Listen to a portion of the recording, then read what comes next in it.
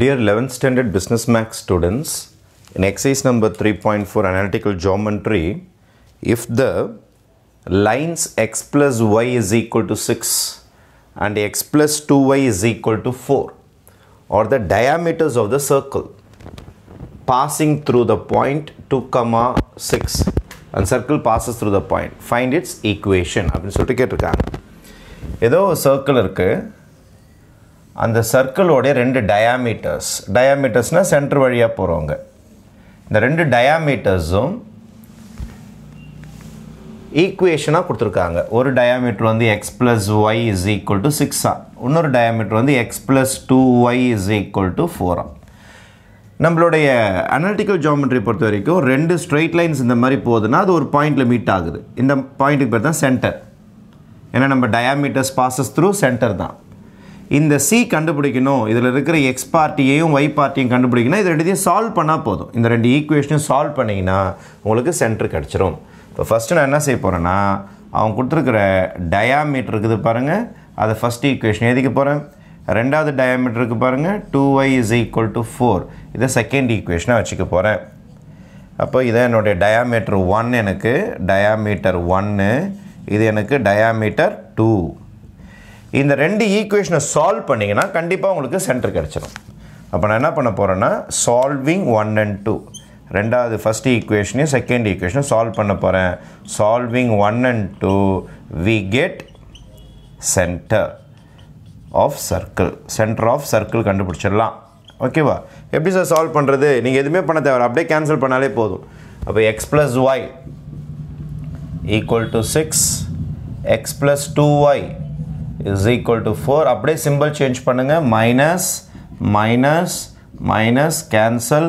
yல 2y போச்சுன்னா minus y, 6ல் 4 போச்சுன்னா 2. இப்போ y is equal to minus, இதுக்கு அந்த பக்கம் அடிங்க minus 2. Substitute y is equal to minus 2 in equation number 1 போடலாமா? equation 1 தான் சின்னதாக இருக்குது உங்களுக்கு. அப்போ x plus y எழுதணும். yக்கு பதில் நான் என்ன எழுதிக்க போகிறேன், minus 2 equal to 6. equation number 1ல் சப்ஸ்டியூட் பண்ணுறேன். y இருக்கிற இடத்துல minus 2 போட்டுருக்கிறேன். இப்போ minus 2 தூக்கி அந்த பக்கம் அடிச்சிங்கன்னா 6 is equal to 6 plus 2. இப்போ x is equal to 8. அப்போ xும் ரெடி, yயும் ரெடி. அப்படின்னா எது ரெடினா உங்களுக்கு சென்டர் இஸ் ரெடி.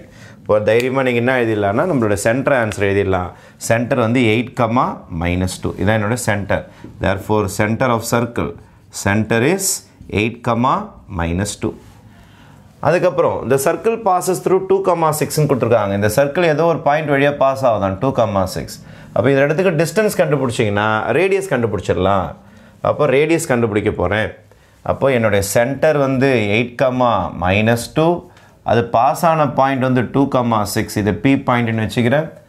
அப்போ நீங்கள் ரேடியஸ் வேணும்னா சிபியோட டிஸ்டன்ஸ் கண்டுபிடிச்சா போதும். சிபியோட distance formula x2 - x1 whole square y2 - y1 whole square is the formula.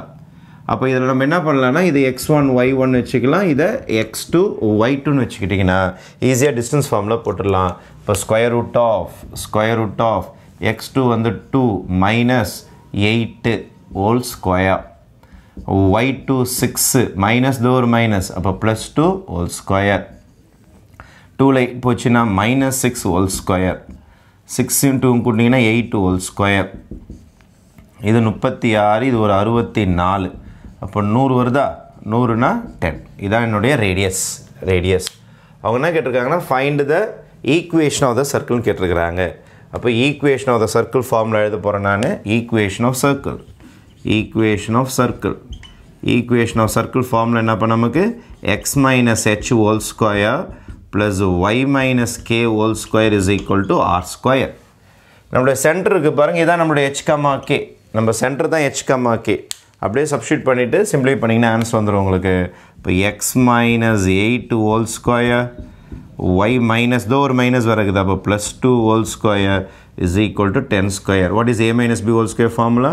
a square minus 2ab plus b square.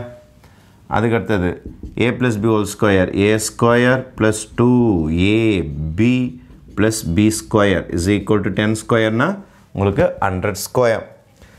அதுக்கடுத்த stage x square minus 16x plus 64 plus y square 2 2s are 4y 2 square na 4 minus 100 equal to 0 is equal to 0. இதை ஃபைனலாக simplify பண்ணி போட்டிங்கன்னா உங்களுக்கு answer என்ன வரும் அப்படின்னு பார்த்தீங்கன்னா இந்த இடத்துல எழுதுகிற ஆன்சர் நான் எக்ஸ் ஸ்கொயர் ஃபஸ்ட்டு எழுதிக்கிறேன். இங்கே எழுதுகிற ஆன்சர் எக்ஸ் ஸ்கொயர் ஃபஸ்ட்டு எழுதிக்கிறேன். இதில் சிம்பிளிஃபிகேஷன் தான் இந்த போட்டிருக்கிறேன். இதில் சிம்பிளிஃபிகேஷன் இங்கே போட்டுங்க, இடம் இல்லைன்னா நாங்கள் போட்டிருக்கிறேன். எக்ஸ் ஸ்கொயர், அதுக்கு அடுத்தது ஒய் ஸ்கொயர் எழுதிக்கிறேன். அப்புறம் எக்ஸ் பார்ட்டி எழுதிக்கிறேன் 16x, ஒய் பார்ட்டி எழுதிக்கிறேன் 4y. நம்பர்லாம் சிம்பிளிஃபை பண்ணிடுறேன். இது ஒரு 64, இது ஒரு 4, அப்போ 68. மேலே வேறு நம்மக்கிட்ட 100 இருக்குது, மைனஸ் 100. அப்போ 100ல் 68 போச்சுன்னா 2, 9ல் 6 போச்சுன்னா 3, மைனஸ் தான் பெரியவன். அப்போ மைனஸ் 32 இஸ் ஈக்குவல் டு 0. இதுதான் உங்களுக்கு equation of circle. Okay, thank you.